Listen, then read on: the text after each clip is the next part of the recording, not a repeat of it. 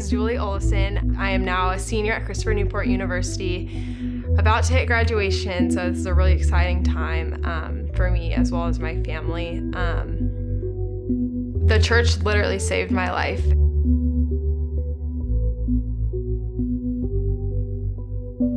So on January 2nd, my parents took me to Fairfax Nova Hospital because we had called our on-call pediatrician, and she had thought that I was gonna have a stroke. And I'm thinking like, oh my gosh, I just turned 21, like there's no way I'm gonna have a stroke, like this is ridiculous. And they immediately ran CAT scan and MRIs, and they found a tumor the size of a lemon in the frontal right portion of my brain. So like in that moment, we were just completely awestruck and turned to my dad and I said, Dad, what do we do? What do we do? And then he just immediately, we just prayed.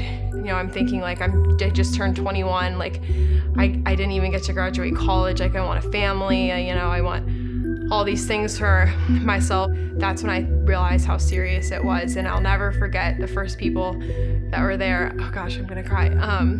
Were Dale Sutherland and DJ and Jess Corky, and they just came, the church body just came together. I remember getting a text from one of my friends saying, hey, would you be okay if a bunch of us caravanned after the 10:45 service and came to pray over you before your surgery tomorrow? Called it a prayer flash mob, I guess, and apparently there was over 100 people in the Fairfax Hospital waiting room throughout my surgery. You know, post-operation, when I couldn't even see any of these people that were, you know, in the operating room, just knowing that they were there and that the church body was there was just such a powerful feeling. And I was told going into the surgery that it was a possibility that I would never walk or talk again. And so that was something that was definitely a really challenging thing to hear. But the surgery was completed in 2 hours and 15 minutes.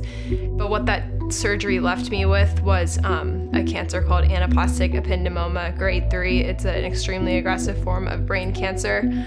So Exodus 14:14, the Lord will fight for you, you need only to be still. Every morning during my radiation, I would have to lay completely still in my proton radiation machine, or else the treatment wouldn't work. I would just lay there and recite that verse to myself, and being ill had, you know, made me absolutely dependent on the Lord. I just clung to him at every second of every hour.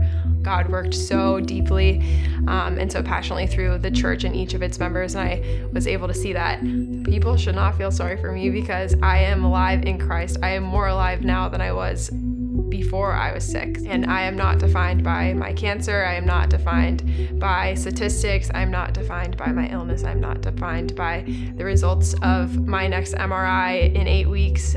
I'm defined by the Lord and the Lord only.